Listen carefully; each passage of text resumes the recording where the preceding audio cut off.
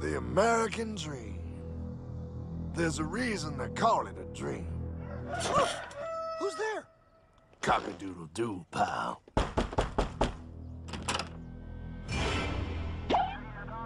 No, no, no, no, no! I don't have any more money! My job sucks right now, please! I'll have more money next month! You can't take my house! Is that your signature? Oh, okay, well, just help me work something out, okay? I mean, you said I'm a good credit guy, right? I mean, hey, wait! My dog is in there! No, don't take my dream! Oh, how did this happen?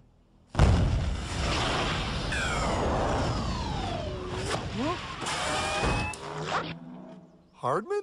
Is that you? It's been a long time since the 4th grade.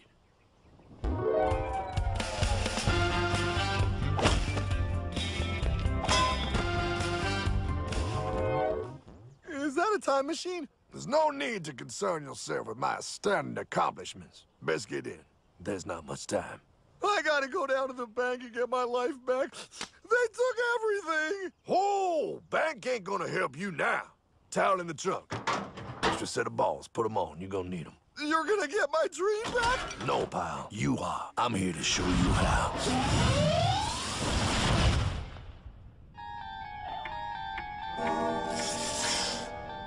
Submitted for your approval. 1. First National Bank. What is a bank, you ask? A curious place where both space, time, and irony exist. And yet, don't. Are you gonna be doing that the whole time? Pay attention, pile. Exhibit A. Those who have come to deposit and safely store their earned monies. Exhibit B. Those who need to borrow said money for purposes unknown. Hey, that's me! Ergo, Exhibit C. The bank only has so much money in the vault to lend out to people such as you. Hey, that's the guy! He took my house! Really screwing my vibe here, pal. Space-time continuum. He can't hear you. Just let me narrate. Now, where was I? So you see, by the time he got to you, pile, his bank was out of money. But he gave me lots of money and charged me a lot of interest. Yes, that's the only way banks make money, by making debt loans. Debt equals money, pile. Remember that. Debt equals money. The more loans they make, the more money they make. But if they don't have any money, then where did my money come from? You're gonna want to take a step back, pile. Whoa! No way! Yes way. And that's nothing. Hey, buddy, need some money? They didn't do that! Oh, they did exactly that, pal. Remember, banks make money by making loans, by selling debt, even to bad credit risks. Yo, have some money, dude. Just sign here. Oh my gosh! They called it free money. Yeah, that's exactly what my loan guy told me. Free money! But it ain't free. The worst part was offering money to people who don't even need it. People, pal, like you. You're right. I didn't need him. I was happy here. I didn't need it.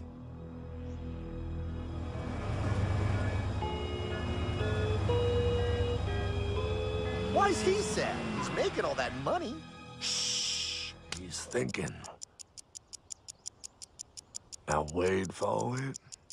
Now wait for it. Bingo.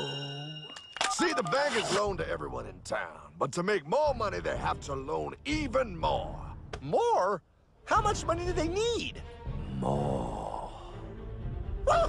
What's that? Behold, a black horse riding. Credit card.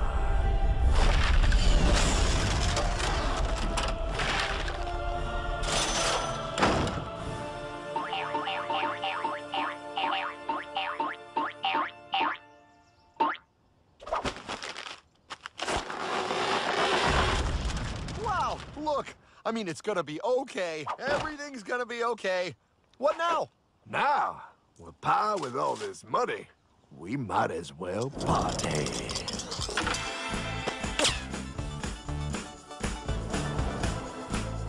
Oh, this This is awesome! I needed to get my head clear. When I get back, I'm gonna straighten all this out. I just hope Dream is doing okay. I'm going to get you, my pretty. Yep, he is. I'm sure he is. There, you put it on his tab. Little something for yourself. Wait. You know, wait a second, Hartman. I just thought of something. If I got this money from the bank, and the bank got it from the Federal Reserve dump trucks, Go on. then where does the Federal Reserve get their money? Real nice time, ladies. Real nice. Now, excuse me while I borrow these. Say, Hartman, why am I wearing a burglar bikini top? Because no one is allowed inside the Fed. Not you, not me, no American citizen, no duly elected member of our Congress, not the Supreme Court. Not the Supreme Court? Not the Supreme Court, not the Justice Department, not the CIA, DIA, FBI, ATF, BTE, NBC, not even G.O.D. Well, how come the government isn't allowed inside its own building? Government. Pile, the Fed is a private bank owned by private stockholders. Do not let the name Federal fool you. This place is about as federal as Federal Express. A private bank? But private? Shh. Best to keep your voice down, pal. This is Ethan, Federal Reserve. Hey, Eth, Bill here, First National. Hi there, Bill. How are you? Good, good. We're running a little low on money. No problem. How much you need? Oh, how does 20 million sound? What? Excellent. We'll ship it over first thing tomorrow. Wait, he can just call up the Fed and ask for more money and they give him whatever they want? No, pal. The Fed don't give the banks money. The Fed loans the banks money. The banks have to pay it back with interest. Now, come on, time to go. Wait. I still don't understand. Where does the Fed get their money? I mean, if they're a private bank. You said they're a private bank, right? Okay, so who puts money into the Fed bank? This is Mel, United States Mint. Hi, ML. First National needs another 20 millis. We're already running the presses full steam here, Ethan. Gotta keep making loans. Gotta keep the money flowing. All right, you're the Fed. Whatever you guys say. 20 million more by morning. But I don't get it. What's so wrong about the Fed printing money? Because it's unconstitutional, pal. Our Treasury is supposed to create our money, but now the Fed controls the printing of America's money. Nobody gets a friggin' dollar that the Fed didn't print. So? They print the money, then they loan it to the government, then they charge the government interest, and then the government taxes you to pay for it. Wake up, pal! God, I don't see what the big deal is. You know, you're right, pal. Wait a minute. Wait, I am? Yeah, I forget how effective they are at keeping you ignorant. Well, that's okay. Hey, I'm not ignorant. Do you even know what money is, pal?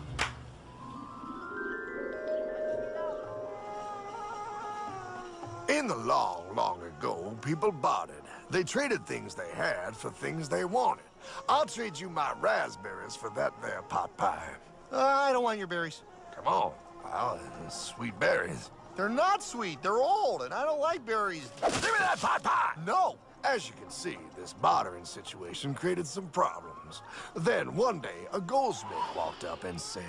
Now, everybody thinks gold is valuable, so why doesn't everybody trade gold for things they need? A price was set for gold, and now it was very easy to conduct commerce because people could trade gold for all the things they needed. Hartman! Wow, look at all my gold! Hey, stop them! That's my gold! Damn thieves! Say there, Pile. I've got a vault and some guards. I can keep your gold safe for you for a small fee. Yeah, sure, that'd be awesome. You see, pal, this is how the first bank made money. There you go, Pile. I owe you 100 gold coins. Okay, great. Come back anytime and redeem your gold when you want it. It'll be right here in my vault. Now you're holding the very first paper money, pal. Wow, this is great. It all makes sense. Oh, that's right. It was good, and everybody started using IOUs because everybody knew the IOU was as good as gold. Wow, this candy is really a good price. 1 IOU. I'm getting some more for later. Hey, wait a minute, it was just 1 IOU. 10 IOUs for chocolate? You can't just raise prices like that. Oh, the Candyman can. Oh, the Candyman can. Wait, that is just frickin' wrong. It's called inflation, pal. It makes your IOUs worth less and less until they are worth nothing. Less bang for the buck. Dollar ain't what it used to be. But I worked hard and I baked all those pot pies. Now I have to work harder to make less? That's not fair. Oh, if you think that's not fair, you're gonna love the next part. What's he doing? How do banks make money, pal? By making more loans? Oh, that's right. He's good. See, he prints more IOUs without any more gold, loans them out for interest, makes a pretty penny, and nobody is the wiser. Unless everybody wanted their gold back at the same time. No. That's my gold. Not anymore. What are you talking about? I'd like to redeem my IOUs, please. Thank you very much. Hey! Misery. No! I want my gold back now! Thief! Thief! Gotta love the bank run, bringing people together. See, they all found out he was stealing, made a run on the bank, and demanded their gold, but as you can see, there ain't no gold to get. Hardman! Don't worry, pal. Back in these times, vengeance will be yours. 3 things in this world you don't do. Never mess with another man's woman. Never mess with another man's ego. And most importantly, you never mess with another man's money. Else, the man will mess with you. My God! You hung him? Yes, pal. Oh, we hung him. We hung him high. And do you know why? Well, because he was a thief? Because, pal, an evil invention was born. Man discovered how to turn worthless paper into gold. Thus was invented the ultimate machine to steal real money and enslave all the nations on Earth. It's alive! Oh, now come on. You're just being dramatic. I mean, I lost my house, but... What is that? Explain. A nuclear power plant? Mm-hmm. Produces lots of electricity and little pollution. An invention for the good of humanity. Okay, but what's this have to do with... 3, 2... Holy! Atomic energy. A discovery more powerful than anything man had yet conceived. It can be used for good or evil. Now, unlike Einstein, the goldsmith's discovery has been kept a closely guarded secret. It was never intended for you to see. This discovery is called fractional reserve banking. In the wrong hands, it's more powerful than the nuclear bomb in its ability to completely and utterly destroy a nation who is subjected to its perversion. No. It is time we stop this evil secret and the men behind it. You're being ridiculous. Before America is destroyed forever. Believe it, pal.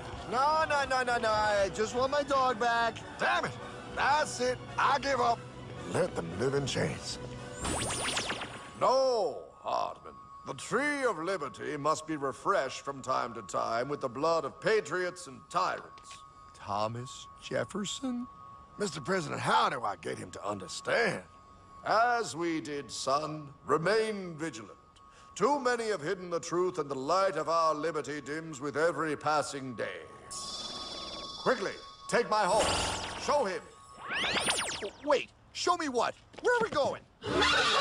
Stallion of Liberty! Ride hard the hoary wind! Oh, where are we? Battle of Waterloo! Hold on, we gotta get through! A money machine! There it is! A money machine! There it is! Hey, is that the same people? Rich banker men from Germany flying under the banner of the Red Sheet. They finance both sides of the war. We must hurry! That's him, the Red Shield courier! Shoot him! No, I'm not shooting anyone. Damn it, Pie! What? He beat everyone back with the news of the war and told England that Napoleon won. The Red Shield bankers in London pretended that England was doomed and started selling their English stocks. The English went into a selling frenzy to get rid of worthless English money. But the English won, right? Of course they won, but it was a trick by Red Shield. They waited until the stocks plummeted to pennies and then bought England back for nearly nothing. What? They did that? How? When the English leaders found out, they had no choice but to give themselves over to the Red Shield. Their money was gone, and they were slaves to the Red Shield war debt.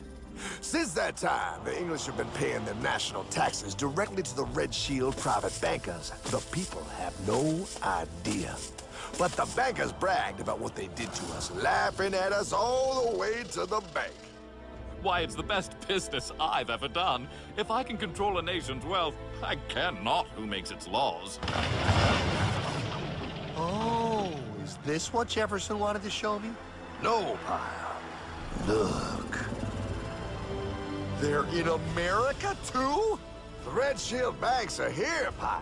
Seeking a way to conquer our American dream. The dream you have, Pyle. The dream of free men.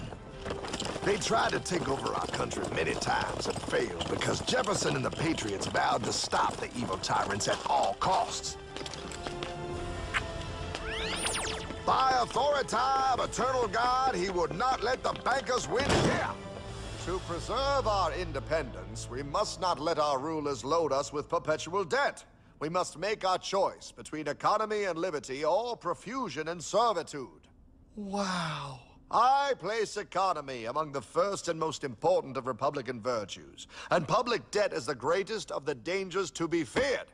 It is incumbent on every generation to pay its own debts as it goes. We must have a central bank to secure this country's finances. If the American people ever allow private banks to control the issue of their money, first by inflation and then by deflation, the banks and corporations that will grow up around them will deprive the people of their property until their children will wake up homeless on the very continent their fathers conquered.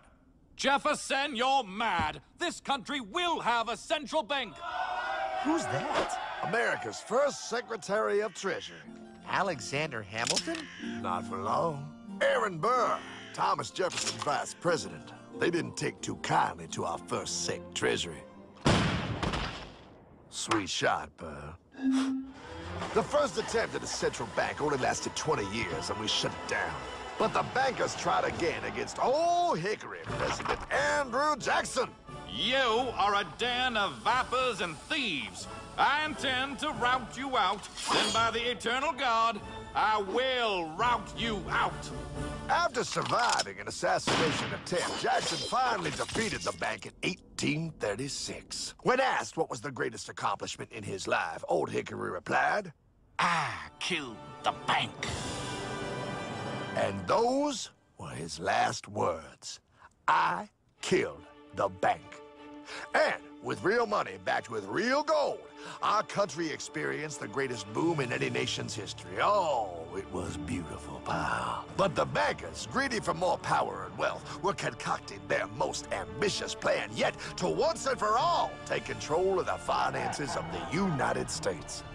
In 1910, a secret meeting was held at a J.P. Morgan estate on Jekyll Island off the coast of Georgia. This meeting was so secretive, so concealed from government and public knowledge that the 10 attendees used code names. I am clearly the richest man, so I should be the one to run the super-secret central bank. I own all the oil in America. I'm clearly richer than you will ever be, hula girl. I should run the super-secret central bank. You're nothing compared to me, lube job. I shall run the secret bank. Silence! Supreme Master Leader, I didn't know you were gonna be here. I'm not. Neither are you, dumbass. Oh yeah, right. He's so smart.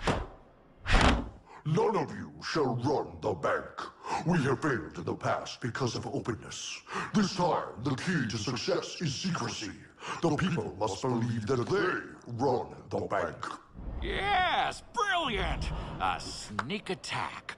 What's the plan? We first create panic, then we show them the solution. With our man in office and well-planned timing, we will have our central bank. And so the people think it is theirs. We shall christen it federal.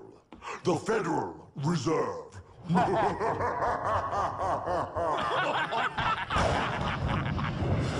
They struck on December 23rd, 1913. When most of our Congress were at home eating fruitcake, these bastards, I mean bankers, presented their treasonous act to their newly elected accomplice, Woodrow Wilson, who had fortuitously already agreed to sign it before he was even elected. Wait, the IRS? I thought we always had the IRS. No, pal. They did this to us too. The Fed now has the exclusive power to print America's money. They loan this money to our banks and our government at interest, putting immediate debt on our own money, printing more and more, so each dollar they print becomes worth less than the one before.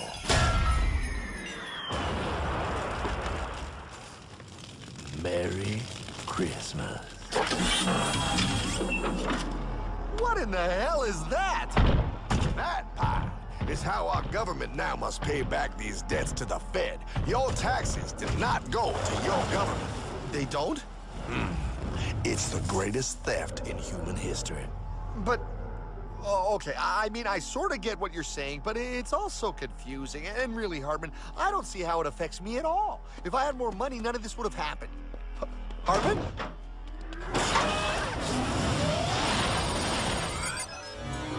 1955? Wow, what are we doing here? Oh, a little bit of shopping. Here, hold this. Gallon of gas, 23 cents.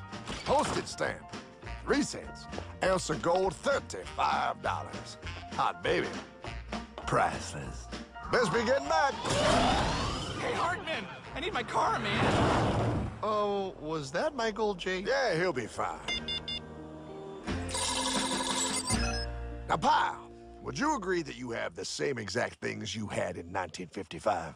Yeah, 1 stamp, 1 gallon of gas, 1 ounce of gold, and 1 home.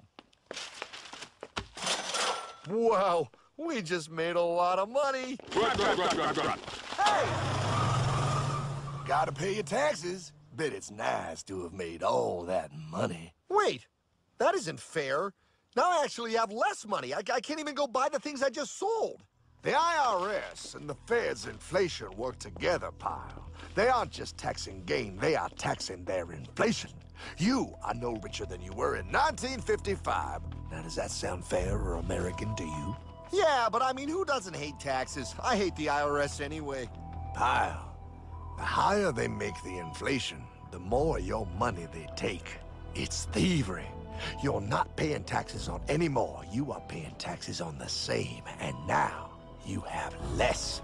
They take our property away right in front of our eyes, just like Thomas Jefferson said they would.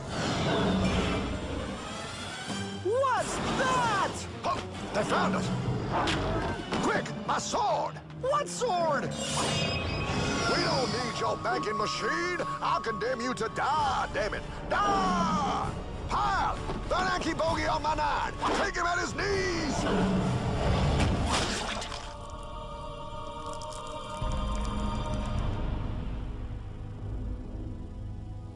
For we are opposed around the world by a monolithic and ruthless conspiracy that relies primarily on covert means for expanding its sphere of influence. What's happening? Where am I? I believe perhaps you understand now, pal, but you are afraid. JFK. Hartman, what does this have to do with my house and my dog? Oh, okay, that's enough. I want to go home now.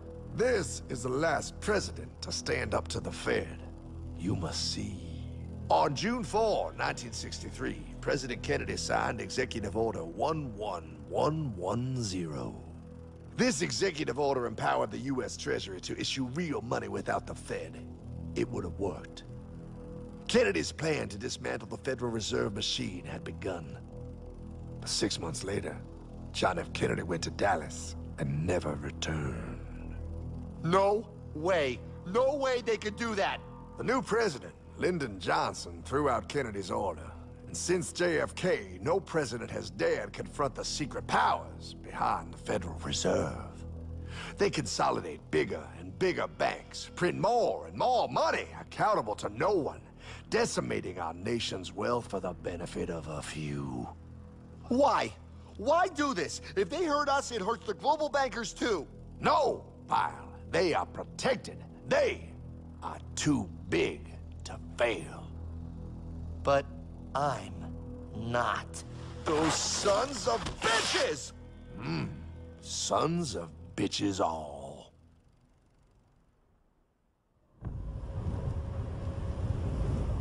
The day was cold. The wind sharp and strong. But we were determined. The bankers and their parasites had us vastly outnumbered, but their hubris made them weak. Not like us. Not like this band of immortals we have assembled. We have come to take back our... Hardman? Is that? My dog. Oh, Then the inevitable. The Money Kings could ignore us no longer. They sent an emissary, a cog in their machine of greed to bring about our submission. Hank Paulson. Hardman, this is blasphemy. We own the corners of the earth. It is futile to challenge us. Oh, I've seen that look before. That of a predator taking in the scent of its prey. Bold, fearless, the look of a free man. You have come far, Hardman. Farther than most. Be smart now. Join us. We will bring you money, power, everything you want. You can be one of us, if you will kneel.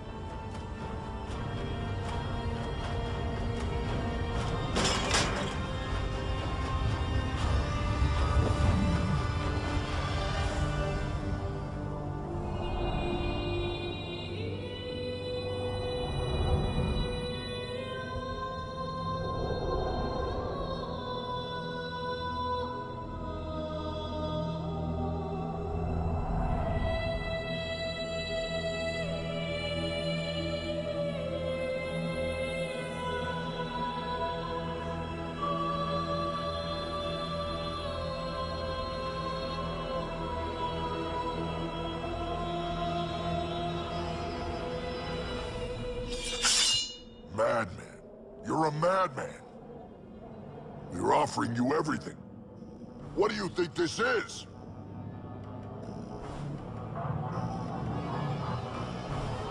This is America!